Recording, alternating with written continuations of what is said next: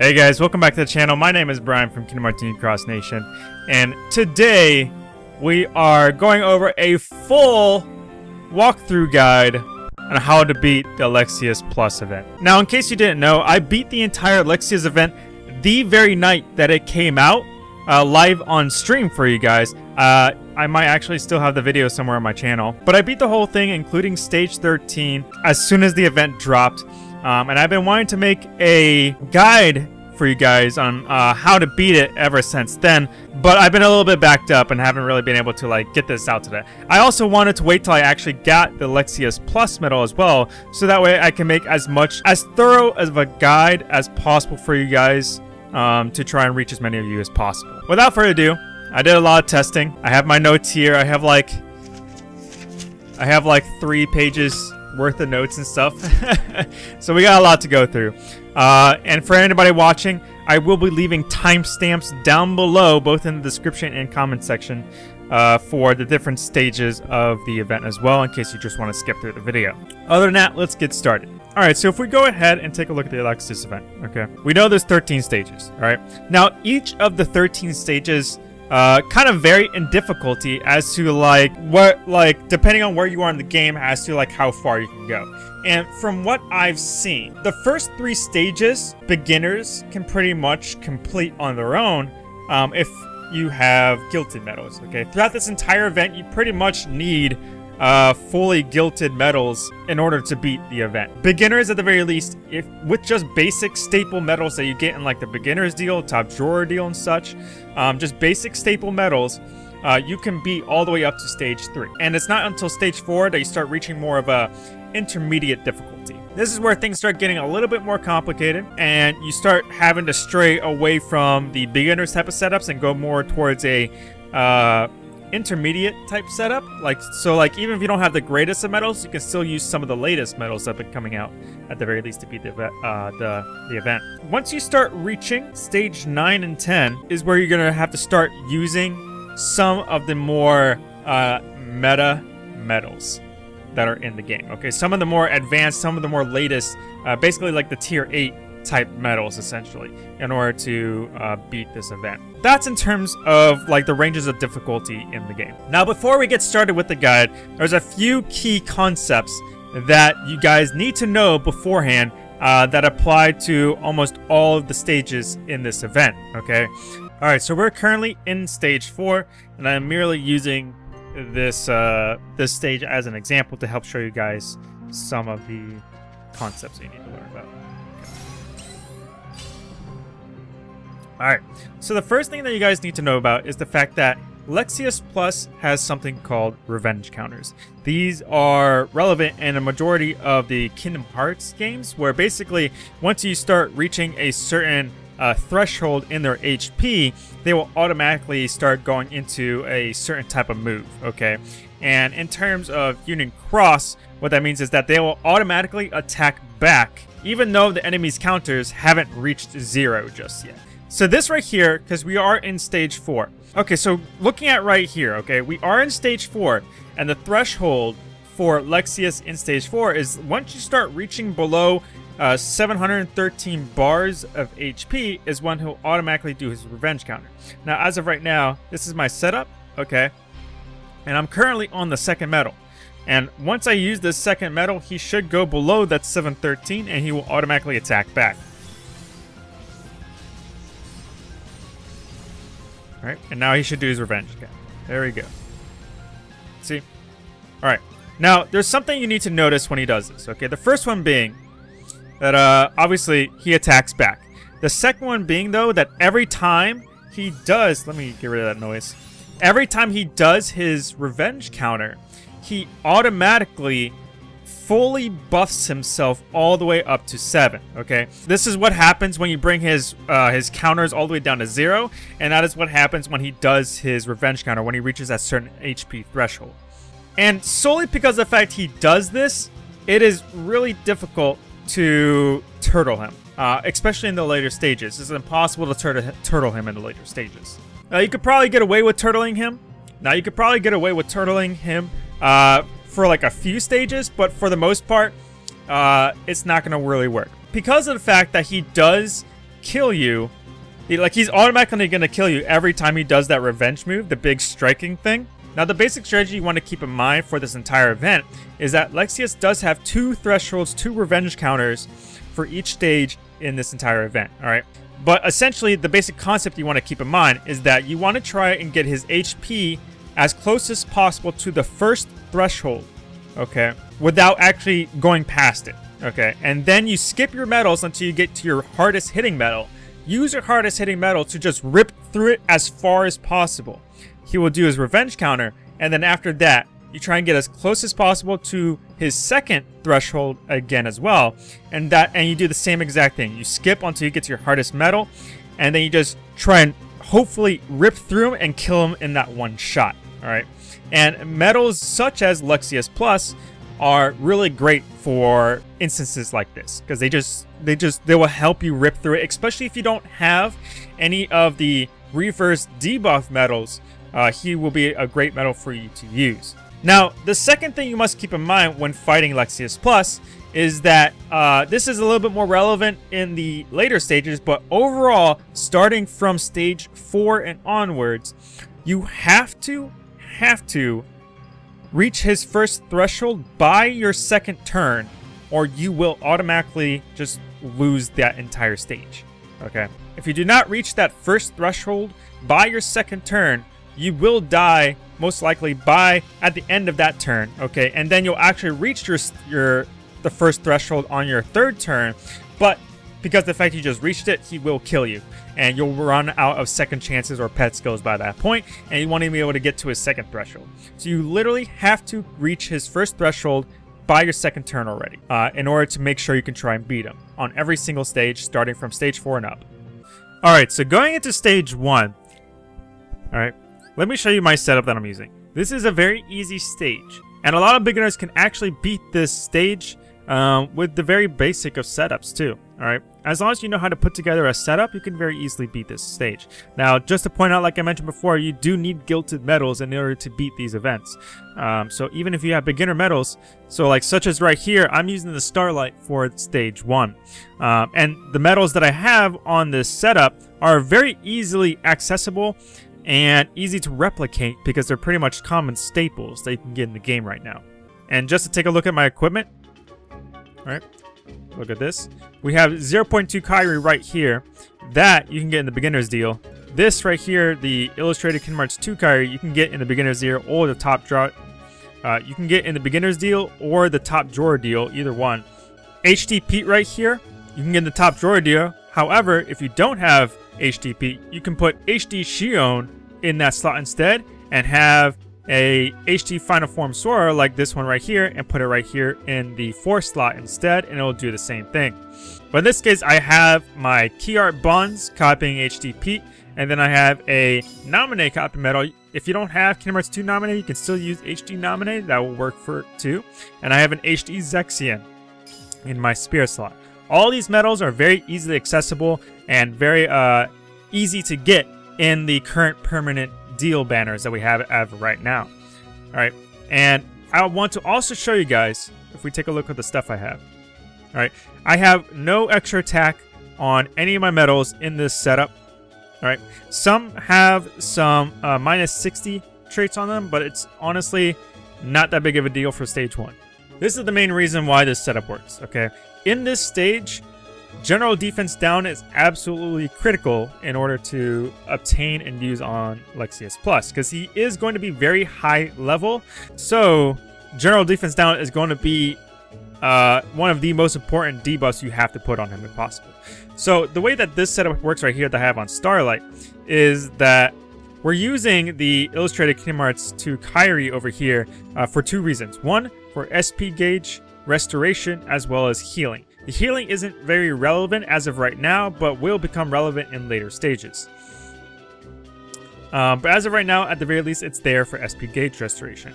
We use 0.2 Kyrie over here as our primary strength buffer, as well as a little bit of general defense down debuffs. She provides -1 general defense down, alright? And the cap is at 7, so we need 2 bring that to 7. We need 6 more gauges, but she starts off with 1. And that is why we're using HDP over here, because he gives us -3. So it's a total of 4 so far. And once we copy HDP, that gives us another 3, which is a total of -7 gauges. All right.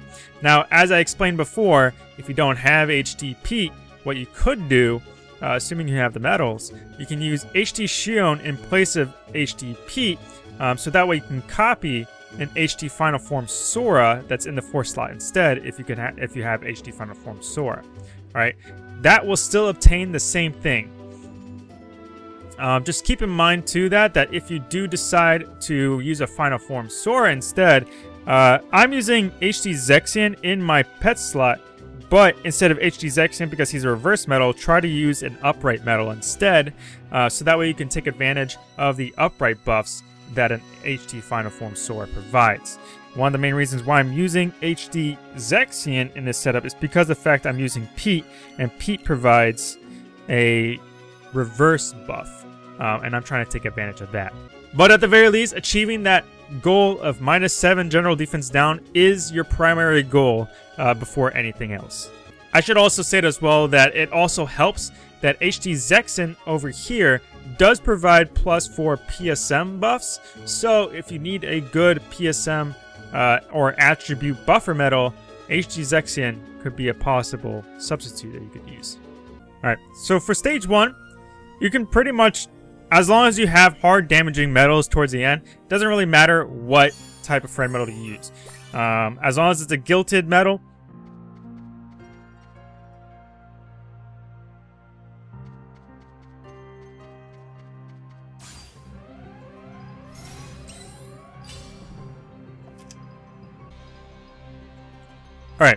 Alright, so we're gonna do this. Right. So we're gonna let it run on autopilot just so you can see this. Alright.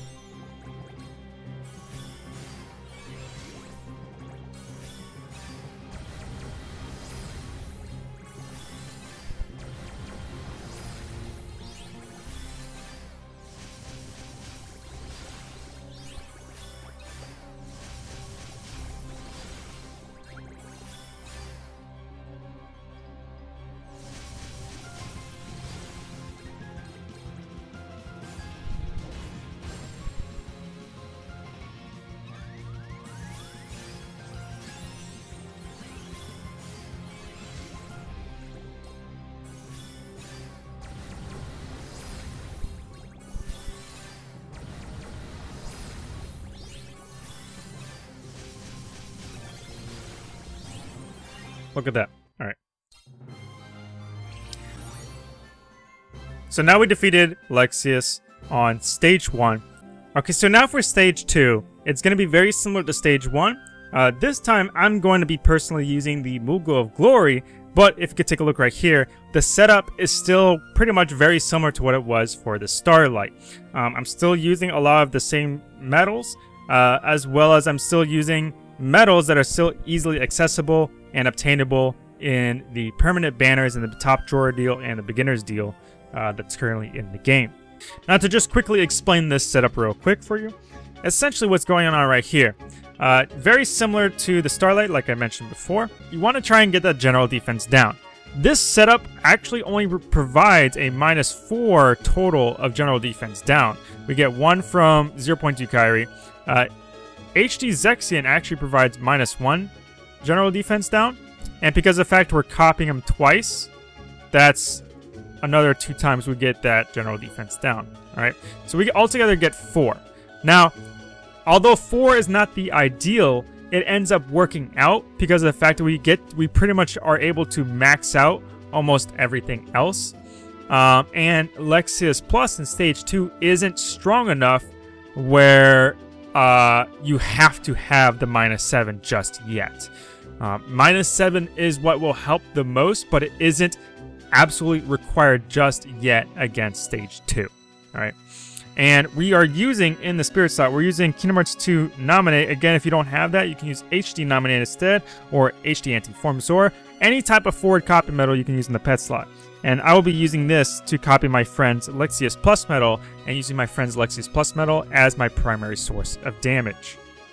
Either through my copy medal, my Kingdom Hearts 2 Nominate copy medal, or through my friend's actual friend medal itself. Alright, so now we're in stage 2, and we're going to go fight Lexaeus Plus. Again, I want to state that I have absolutely no defensive skills whatsoever. And I'm just going to go ahead and let this run on autopilot.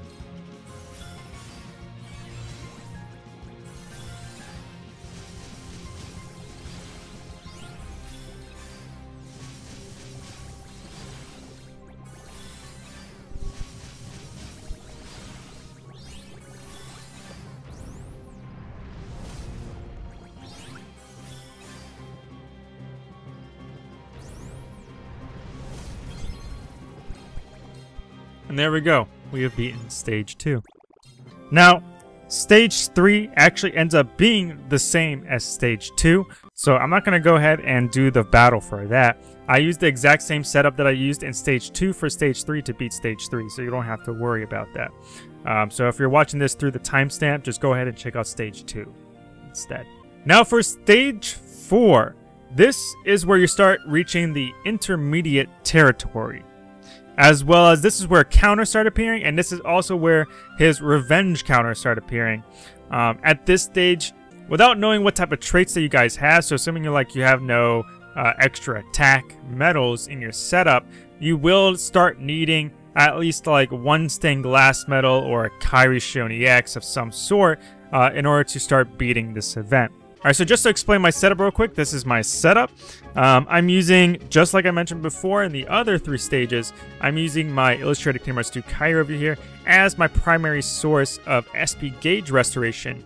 I'm using HD Anti-Form Zora over here to copy my stained glass number 4 to get the initial debuffs. And then stained glass number 4 itself in the 3rd slot will max out the rest of the debuffs, and the only thing we'd be missing would be a reverse debuff, which Lexaeus Plus himself provides, if you were to be using Lexaeus Plus.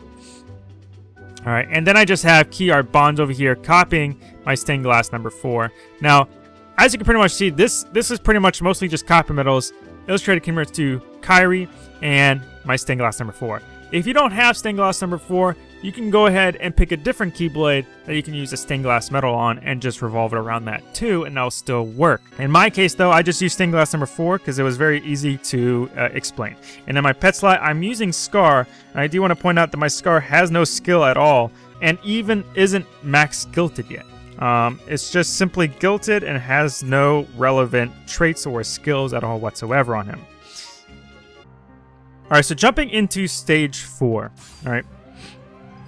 Like I mentioned before, this is where Lexaeus Plus starts to have counters, and that is shown right here above his head with the number 30 number on it.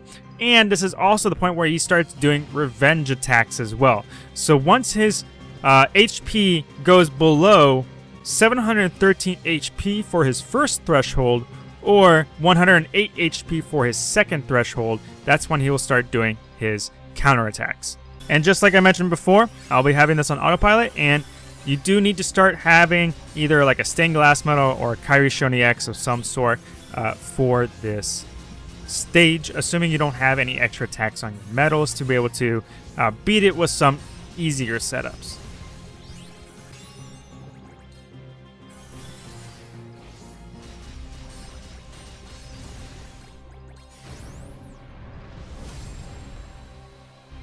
So as you guys saw right there, that was his first revenge attack. Okay, so stages 5, 6, 7, and 8 are actually going to be the exact same thing as stage 4, or at least my advice is going to be the exact same thing as stage 4. So if you would like any help for these stages, go ahead and check out my advice for stage 4. Now for stage 9, I'm actually going to be using the Moogle of Glory just because of the type of medals that I have. But essentially what you need to know about stage 9 in terms of setups is that it's starting at stage 9 and possibly stage 8 too, depending on what type of medals you have, in which you need to start using some more of the meta-ish type medals or some of the more recent like tier 7, tier 8 medals. So just like before my Starlight, I am using a stained glass medal. But I am also using a Master Xehanort EX medal too. Don't worry if you don't happen to have Master Xehanort EX. If you want to use the Moogle Glory, you can just use whatever strongest magic reverse damage medal you have and try to use that.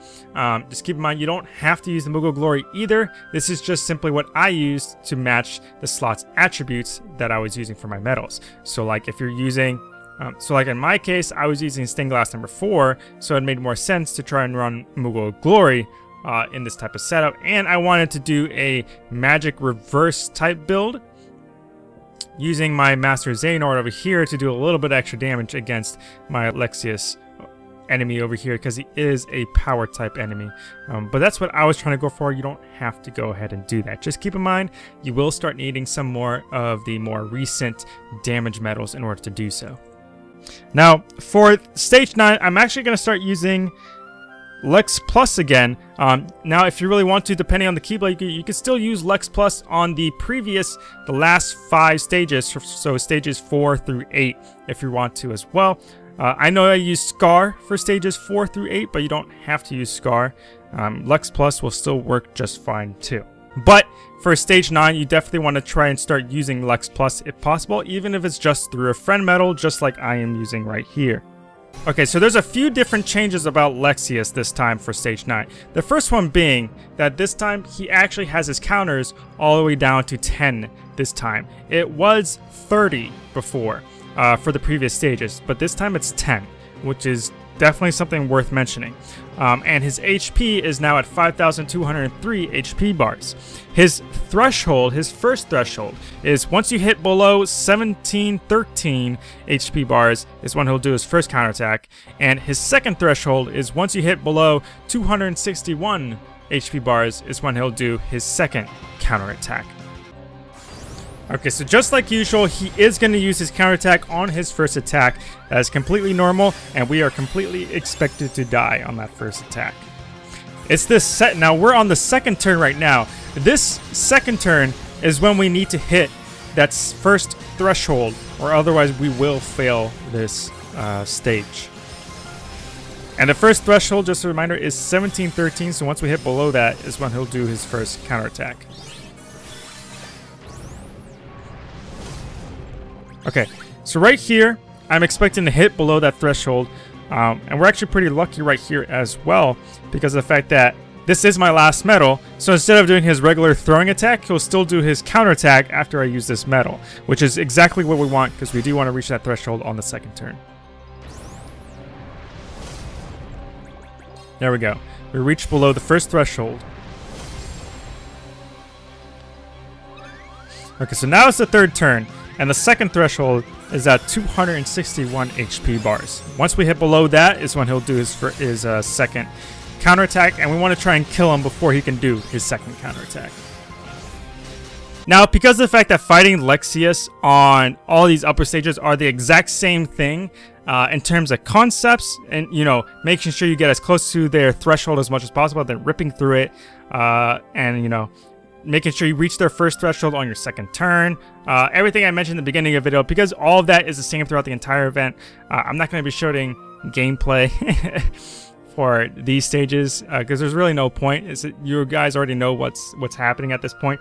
But I will talk about new concepts you need to know. Okay, so for stage 10, I'm actually switching up the setup just a little bit.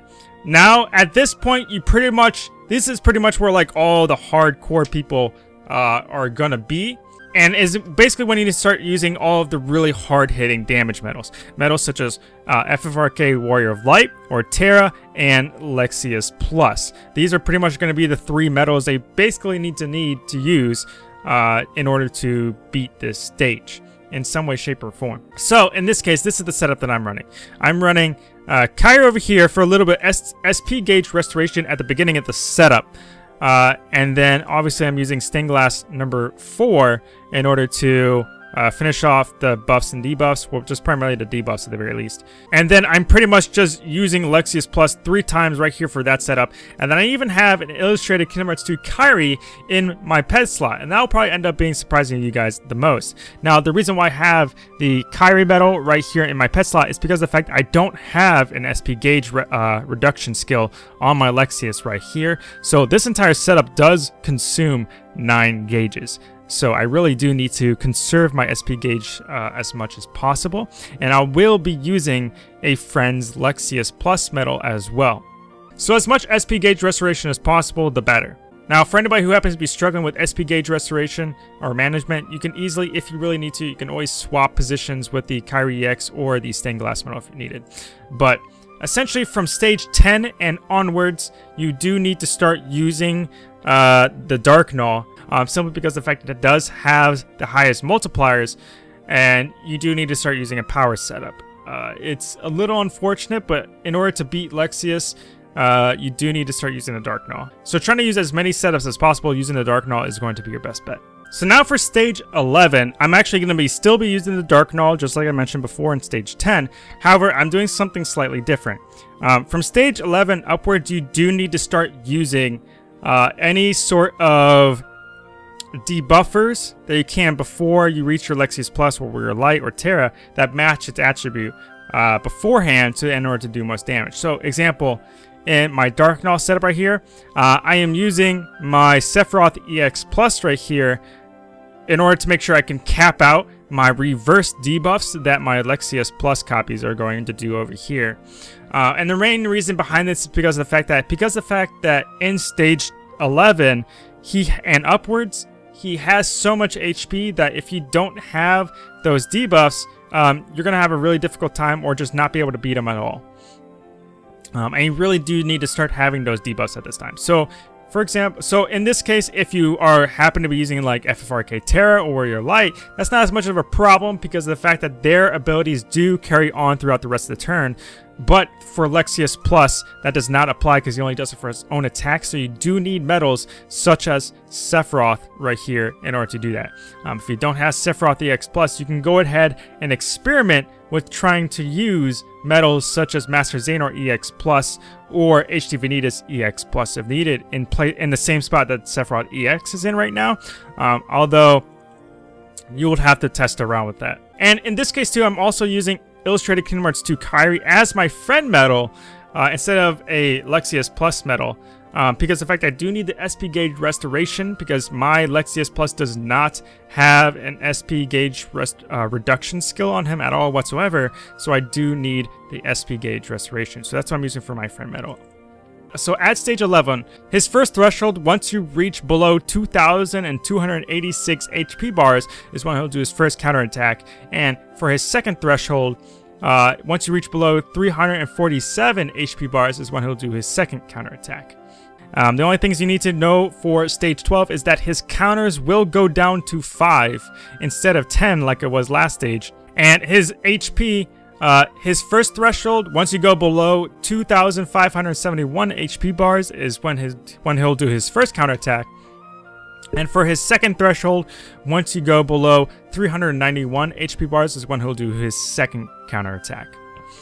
Now, in terms of stage 13, everything is pretty much the exact same again. The only difference being that his thresholds change just like usual. And his first threshold, once you go below 2,856 HP bars is when he'll do his first counterattack, and for a second threshold, once you go below 434 HP bars is when he'll do his second counterattack.